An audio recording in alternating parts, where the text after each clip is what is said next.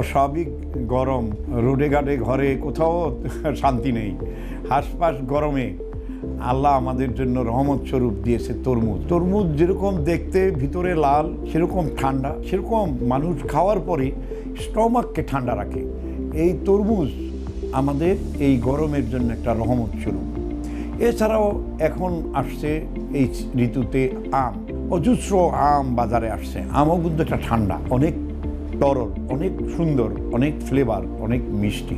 তবে যাদের ডায়াবেটিস আছে তারা খুব পরিমাণ মতো অল্প অল্প করে আম খাবেন। আম আমাদের একটা বিরাট সম্পদ। সারা বাংলাদেশে সুমিষ্ট আমে ভরে গেছে। আম আমরা দিনের রাতে 24 ঘন্টায় আম খেতে পারি। যারা আম খাবেন, গোসলের পরে যদি আপনি আম খান তাহলে পরে আপনি অনেক বেশি বেনিফিট পাবেন। সবসময় খেয়াল রাখবেন যে দিনে 2-3 বার যদি আপনি গোসল করতে পারেন, আলহামদুলিল্লাহ আপনার সুস্বাস্থ্যের জন্য অনেক বেশি উপকার হবে। এই গরমে থেকে আপনি মুক্তি পাবেন। আর এই গরমে সবচেয়ে বেশি খেতে হবে লিকুইড জিনিস। লিকুইড বলতে আমি বোঝাবো পানি, শরবত, ডাবের পানি, যে কোনো ধরনের জুস। তবে যত বেশি তিতা স্বাদ আছে সেই জুসটা আমাদের বেশি কাজ করবে।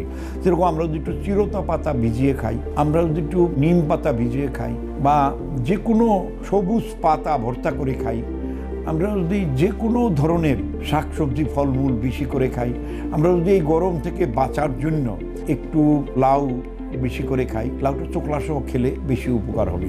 আমরা যদি একটু পেঁপে খাই, পেঁপেটা চোকলা সহ কাবার সহ খেতে হবে। জন্ডিসের একটা মহা ওষুধ, বি ভাইরাসের মহা ওষুধ। পেঁপের বাকলের নিচের দুধের মতো যে ল্যাটেক্সটা, এটা একটা মহা ওষুধ।